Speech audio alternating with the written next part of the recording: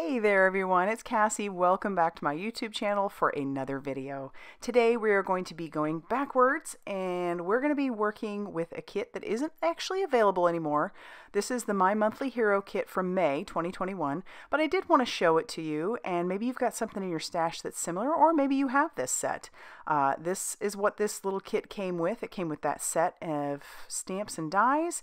You also got a couple of ink pads, like a light contour gray and then a black, intense black ink that does work with Copics. And then there was an embossing powder in there as well. It's an underwater embossing powder. And then you did get some paper that was cut down to 5.5 by 8.5 inches. A couple of cream pearlescent, pink pearlescent, and then 3 pieces that had like this striped texture to it. So it's pretty cool.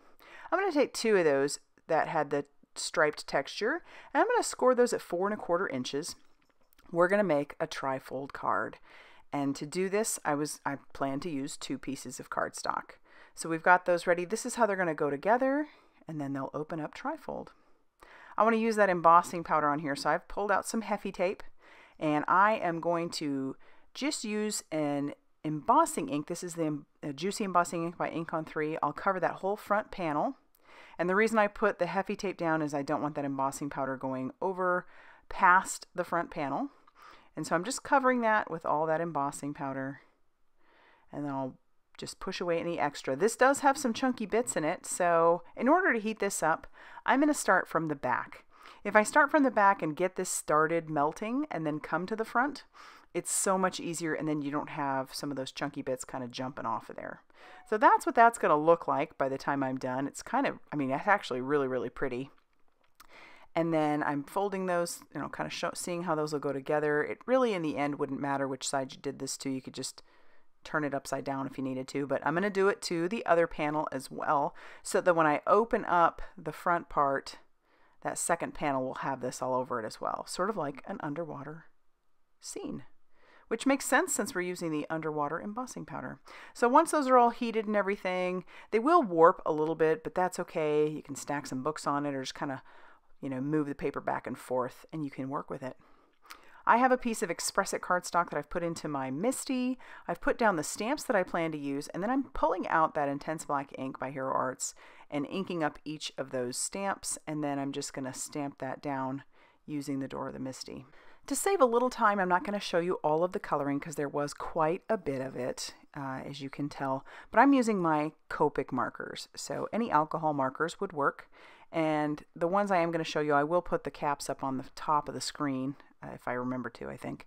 But I wanted to share with you that these stamps are incredibly detailed, which makes them great for a few reasons. One, they're detailed, so it's really neat. And if you're into that, then this is definitely, this would have been a stamp set for you, or find something similar like it. But also, that makes the coloring that much easier. Because it's so detailed, you don't need to add too much shadowing or shading to areas. So it takes some of the guesswork out of that. I am going to bring in one color, one darker color for my shadowing.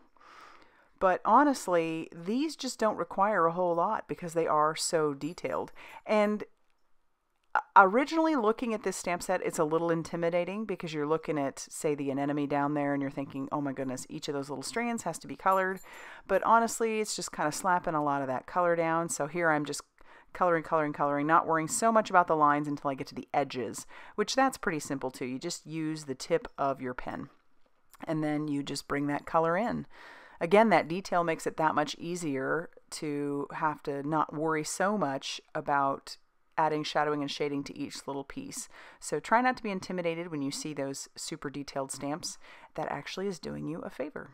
So I'll bring in my darker color here, and I'm just flicking. I'm not worried about, each individual strand of that. And you'll notice after my coloring is all done, I don't stick to like traditional colors of each of these pieces. I'm going with whatever I think they are.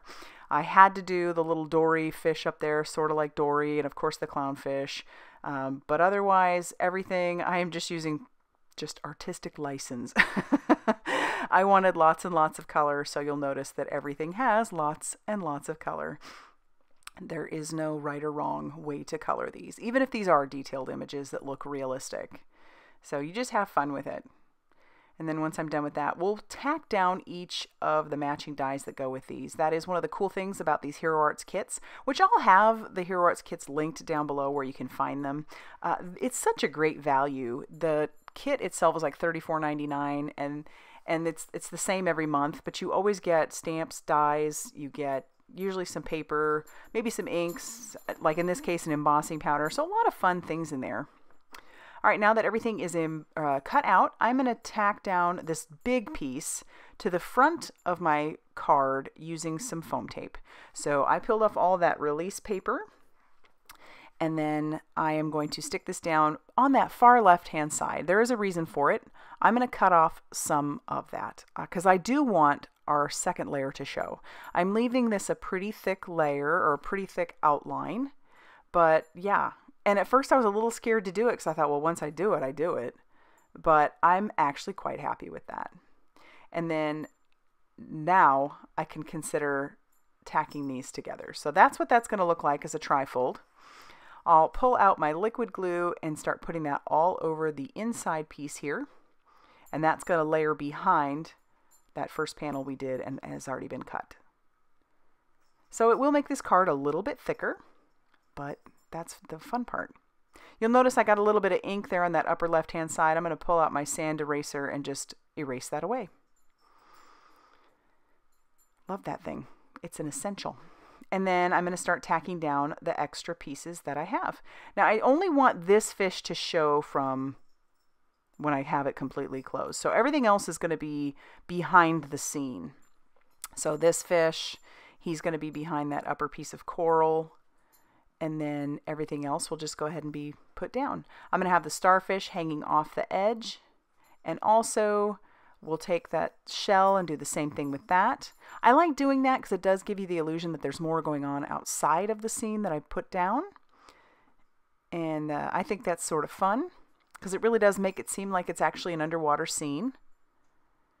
And then we'll put our Dory fish down. I had to put Dory next to the clownfish because, well, you know, Nemo, right?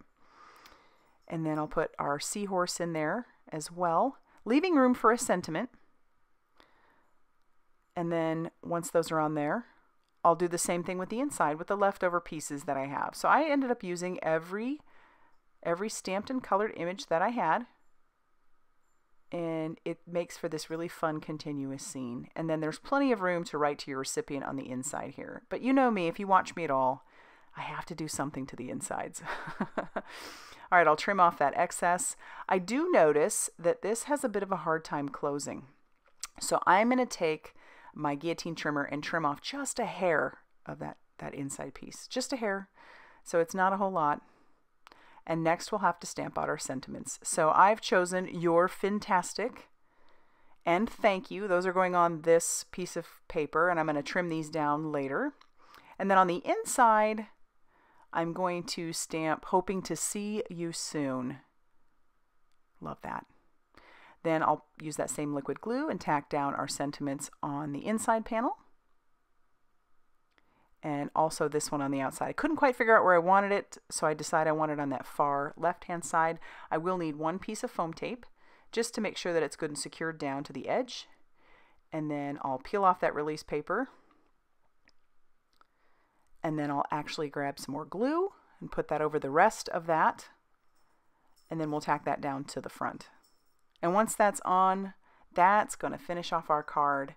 I love how this turned out. It was fun to color, fun to make, fun to just think up in my head. And there's a lot more options that I could make with this kit. So if you liked this video, be sure to hit that like button and consider subscribing if you haven't already done so. And as always, I will see you very soon in another video. Bye, everybody.